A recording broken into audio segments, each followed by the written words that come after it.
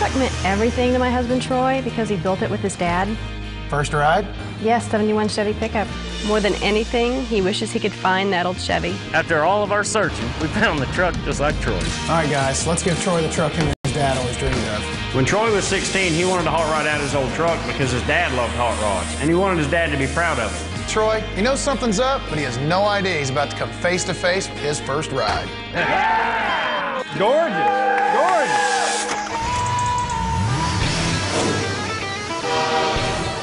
Your first ride was your first special memory. It marked your independence. It was your coming of age. Everybody loves their first car, but somehow they let it slip away. We're here to find it, restore it, and give these people back their first ride.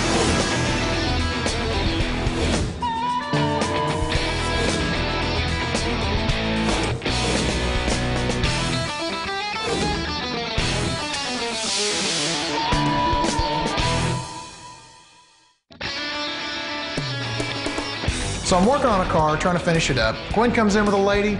She's trying to find her husband's first ride without him knowing about it. And that's what we do. Hey, how you doing? Hey, how's it going? Tell me about this truck you're looking for. The truck meant everything to my husband Troy because he built it with his dad. First ride? Yes, 71 Chevy pickup. We were busy. She doesn't have the money. But when she said she wanted to surprise her husband with his first ride, we got to give it a shot. We'll do everything we can, but finding these things isn't easy. I'm not trying to dash her hopes, but she needs to understand the odds. Digging up an older make and model is a long shot. When Troy was 14, his dad bought a used Chevy truck that didn't run, and the two of them together worked day and night to get it running again. The moment they got the engine to turn, Troy and his dad took it to the back roads. He piled all his friends into that truck, and of course he had to show it off to all the girls. Saturday nights were for drag racing, and he built quite a reputation. It was the only 4x4 that could outrun the hot rods. They were both so proud of the truck and proud that they built it together. A few years ago, Troy lost both his parents in a terrible accident. A barge lost control and took a section out of the I-40 Arkansas River Bridge here near Tulsa. One by one, cars were just falling into the Arkansas River. Troy's parents were in one of those cars. Troy's had a tough time coming to terms with his parents' death. More than anything, he wishes he could find that old Chevy. The thing he liked most about that Chevy was how it brought him and his dad closer together. If he could get that truck restored, it would really honor his dad's memory. Now we need to figure out how to find Troy's exact truck, or at least one that's the same year, make, and model. 71 C10 pickup. What do we know? Not a whole lot. Shelley doesn't even have a VIN number, and Troy sold it to some mechanic 15, 20 years ago. Daryl? Classic step side, 350, lift kit. First place we need to look's the mechanic he sold it to. Let's focus on a 100-mile radius because we know there aren't going to be many of these left around. I'll grab Earl, we'll hit the pavement, round up every C10 we can. All right. We're looking for a C10 pickup just like the one Troy had. It's a rare truck, but we're going to turn over every stone until we find one. What's up, guys? Julio owns a shop here in Tulsa. He's the first person I go to find stuff. 71 C10. Might want to check out the yards on 16th. If anybody's got it, Brian's got it. Let us know when you hear something. Parts will show up. When they start showing up looking like this truck, holler at us. I'll holler. All right, then. If there's one truck that matches Troy's make and model in the state of Oklahoma, we'll be lucky. Hello? We winning? Not so far. Checked in with Gwen. She said the mechanic Troy sold the truck to is dead. We're not going to find the actual truck. We need you guys to go out and track down the 71 C10 that looks like Troy's truck. Yeah, here's what I've got. Got a 67, 68, and a 71. Your 71's a fleet side, that won't even work. Hey man, this isn't Walmart. You can't be so picky. On a fleet side, the bed sides are smooth. And on a step side, you've got fenders with a step right behind the cab. I need a step side. This ain't it. Thank you for your time, though. Now, this place was a bust. I guess we just keep looking. You guys having fun yet? You got something for me? I get a call from David. He's sending me to Manford to look for this truck. Man, on the phone, you said I could drive this thing home today. Yeah, I did. It doesn't have an engine, Chief. No, it sure doesn't. Man, I found all kinds of Chevys. It's amazing what people will try to sell you. To them, it's just a car. To Troy, this truck will mean everything. Here she is, Egg Craig Grill, 1971 beauty. He thought he had a 71, but it was a 72, and I knew better. It's not it. Chevrolet didn't come out with plastic until 72, buddy. This is a 72. If you climb under and check the VIN number, you'll find out it's not a 71. It's all part of the business. The guy's got to sell what he's got. We know the truck's close, but close is not what we're looking for. You anywhere near Burton? I could be pretty quick. Earl calls me with the lead. I'm on my way to Burton. Just looking for one to restore, or you wanting to build one? Well, I just kind of wanting to build one. Here it is. I was looking at another dead-end truck when I got a call from Julio. Hello? Hey, man, I got your truck. He gave me a hot lead. After all of our searching, we found the truck just like Troy's.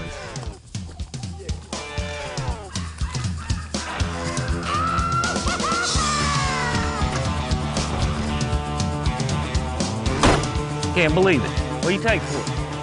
Well, I thought I was going to pay somebody to take it out of here. What do you give me for it? Give you $1,500 for it. Well, give me $1,500 then. You good man. You guys ain't gonna believe it, I found it. The truck's been sitting outside for a long time. The hard part's over. We're gonna do what we do best, fix her up. Let's give Troy the truck him and his dad always dreamed of. Them door handles gotta go. Yeah, that'll give this thing a street rod feel. Gorgeous. Gorgeous.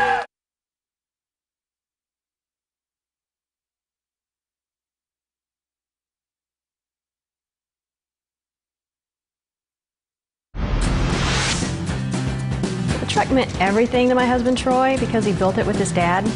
First ride? After all of our searching, we found the truck just like Troy.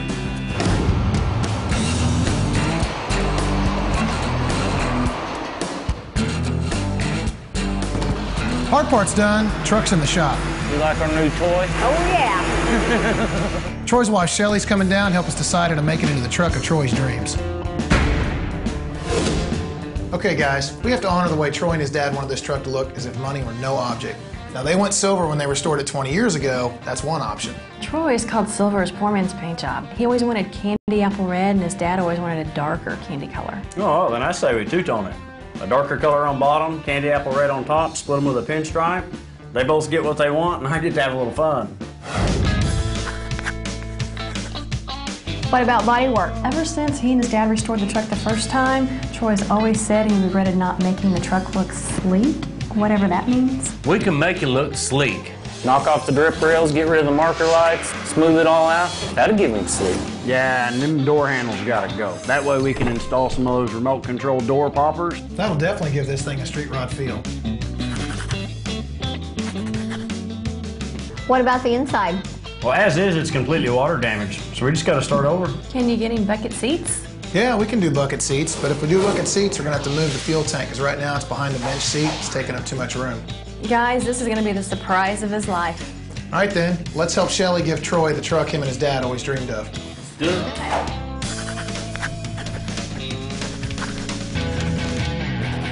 Your first ride's everything. For some people, it's the car you had your first date in. For me, it kept me from riding the bus.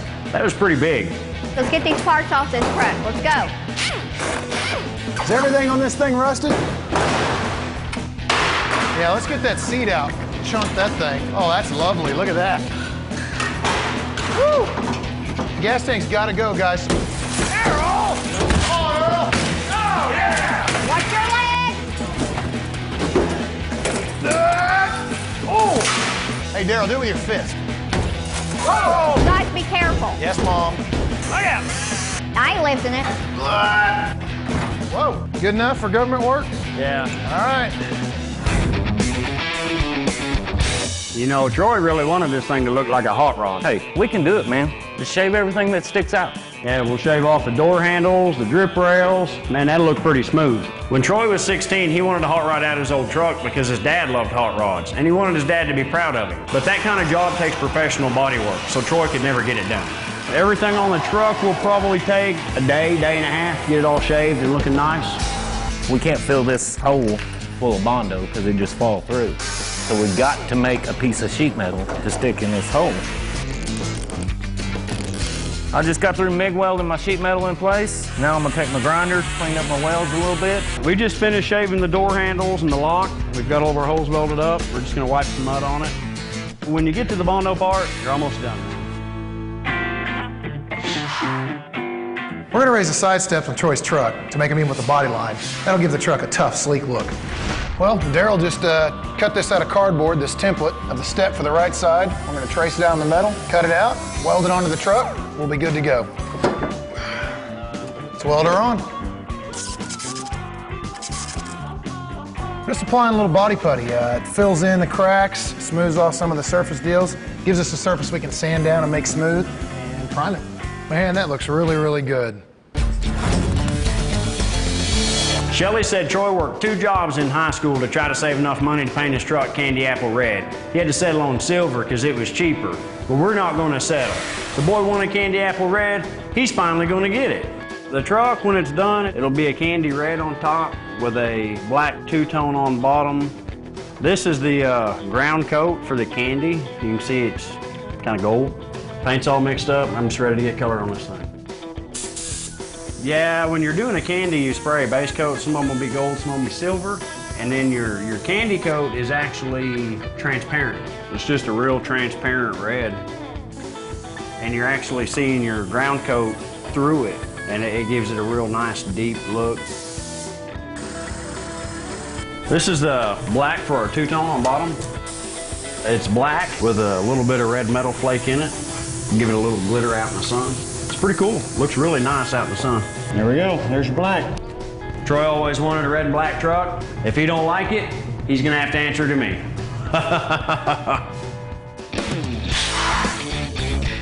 Troy used to have a cassette deck, a couple of these tiny 4-inch speakers. Now we're hooking him up with a brand new CD player, some custom kick panels made out of fiberglass wrapped in leather. It's got some mid-ranges, 5 1/4, 10-inch subwoofer. It's gonna be nice. What I'm doing now is I'm cutting the wood for the amp rack. We're gonna trim it up, get it placed in.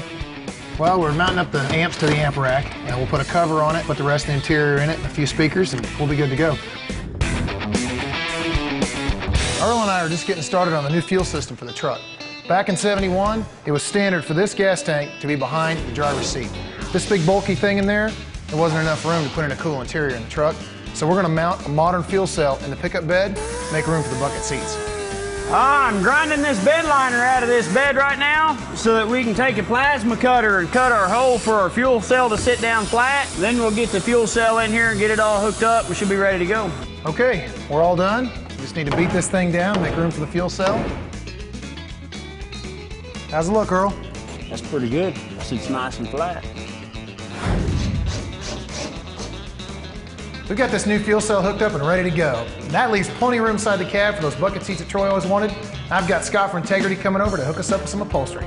Hey, guys. He's all yours. Hey, Scott. Thanks for helping us out. Check it out. What do you think? What do you think about black and red two-tone with a Chevy bow tie embroidered right up there? I like it. I'm just sewing the inserts in to give it the two-tone look. Right up there's where the Chevrolet bow tie will go. I think Troy's gonna love it. I know I would. Well, Scott just finished up sewing up the seat covers, and he's getting them on right now. These seats are gonna go a long way. They're gonna be a big step towards making this truck like Troy always wanted it. All right, let's get these in the truck. Let's do it. Man, these seats are money. Yeah, this truck's gonna be really cool. Hey, Earl, I got a question for you. Shelly told me that when Troy first had his truck, he had a personalized license plate. Do you know where I might be able to get one made that says his last name Gillian? Yeah, I know a guy. That ain't no problem. The DMV doesn't make old school plates anymore, so we can't get a legal one, but we can make a replica that Troy can use for show. I did some research and found the Oklahoma 1971 license plate. Yeah, that looks pretty cool. All right, well, let's get it printed. All right, we're gonna first custom color your license plate. We're gonna start with the beige. We're gonna give it an aged look. We're gonna apply the lettering. And so technically, you're just gonna lay this on it to dirty it up, make it look a little older. Then we'll put the red on it for the actual letters of the license plate. Pretty cool, man. That's the idea. So you do a lot of license plates? Where'd you learn how to do it? You serve some time? Nah. Hero, what do you think? Oh man, that's awesome. Troy's gonna love it. Hey David, here's some packages for you. These are the automatic power steps and the door poppers for Troy's truck. Well, since we shaved the door handles, there's no way to get in the truck from the outside. So we had to add an electric actuator, which has a cable that comes up and connects to the factory rod. So when you press the button, doors pop open, you can get in. Right now, I'm working on the control panel for the remote door actuators. There's quite a few wires here, man. You just got to find where they all go and hope you don't burn nothing down. Daryl's on the other side. He's installing some power steps. What's neat about them is they're very simple setup. You've got a motor underneath, you've got 2 brackets and a step that comes across. When the button here is tripped by the door opening, power step comes out. You guys ready for this? Oh, yeah. Yeah! All right. Nice, nice. Let me see. Let me try. Yeah! Troy, how you doing? He knows something's up, but he has no idea he's about to come face to face with his first ride. Oh!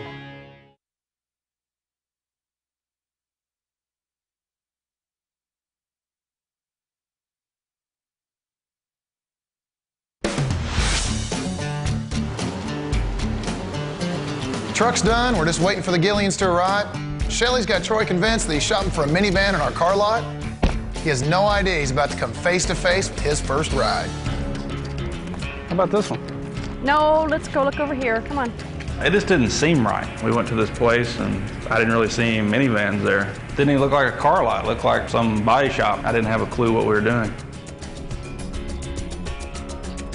Just by seeing Shelly's expressions and everything, I knew she was up to something. We walked in, there's a dark-haired guy staying there and introduced himself, and I didn't have a clue who he was. Troy, how you doing? A little confused. Thought we were here to look at a minivan. Well, let me get you caught up to speed. Shelly asked us to find something you let go of and wish you never had, and we're about to give it back to you, if you're ready. Yeah, I'm ready. All right. At that point, I got really nervous. I knew there was going to be something waiting for me behind that door, but I just didn't know what it was.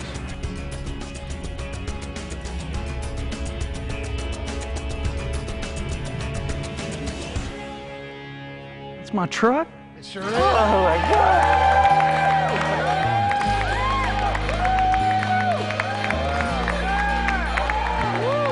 Shelly told us how special this truck was to you and your dad, so he tracked one down, customized it to give you the truck of your dreams. What do you think, man? It's just gorgeous. Gorgeous.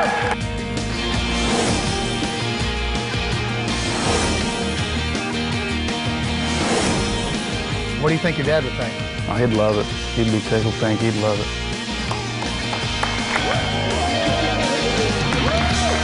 Dad's smiling proud right now. I know it. That truck is just kind of a symbol of, you know, the time we spent together. It means so much to go ahead and get the truck finished and, you know, in his name. I wish he was here. I wish he was here. I'm so grateful to the guys for what they've done to the truck. It's something I can look at every day and remember my dad.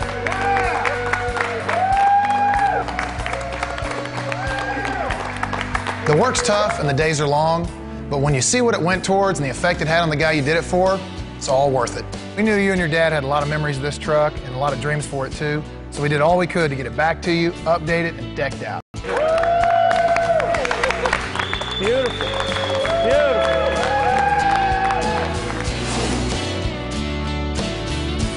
We know you've always dreamed of a classic truck with a modern touch. We shaved off the door handles, the fender markers, anything that stuck out, we made it smooth and sleek. Down here on the bottom, I laid down a black base coat, and then on top, you've got the candy apple red, man. Beautiful. It's just what Dad always wanted. We painted your grille to match your truck, did the outer trim with the candy apple red, the insert with the black with the red metal flake on it, kind of give it that hot rod look. What do you think? It looks incredible. We custom fabricated these steps for you so the body line continues over the wheel. Sleek and stylish, just like show cars. I love it. Look down here. We cut out the old rockers. They was busted up, rusted out, put in brand new metal. Nice license plate. 1971 reproduction Oklahoma license plates. Troy, over here. Your Chevy's a 4x4, so we wanted the right attitude, so we set it up with new tires and wheels. Gorgeous. Makes it look tough, right? Oh yeah, looks great. You ready to see the inside? Love to see the inside. All right. Oh!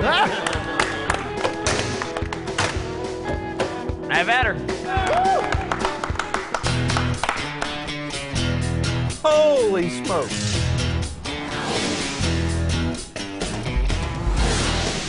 It's crazy. It seems so much bigger in here. We took that gas tank out of the cab, we put it in the back of the bed to give you more room and no more gas smell, man. You got the classic metal interior with the painted dash and the door panels. We added leather bucket seats, just like you always want to do yourself. We also installed a new Memphis audio system. Man, I've always wanted to put a system in this truck. CD player, 6-inch speakers in the kick panels, state-of-the-art amps, and a 10-inch subwoofer under the console.